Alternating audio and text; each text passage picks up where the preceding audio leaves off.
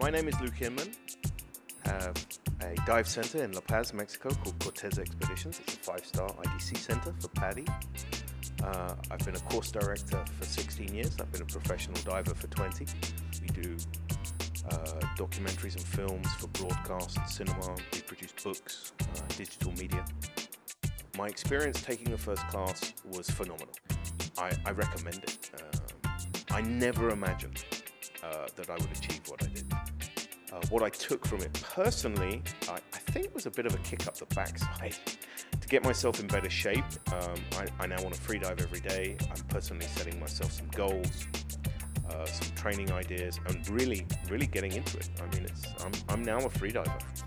I think what it's brought to me professionally as a diver is that we're going to include these courses with everything. I mean, it applies to everything freediving. We teach all the way to instructor here. I think for anyone sitting on the fence or intimidated about taking the class, don't be. I think, obviously, I was intimidated a little bit because I didn't feel I was in very good shape. My performance for the first class blew me away. I never imagined I'd be hitting 60 feet, 20 meters.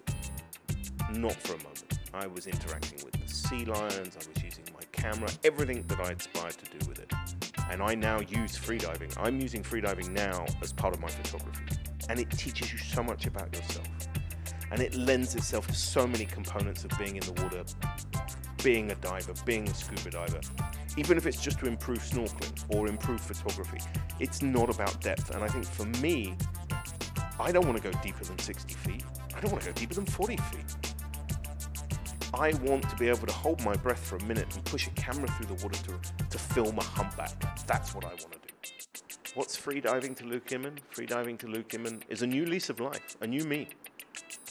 I'm a freediver. I love it.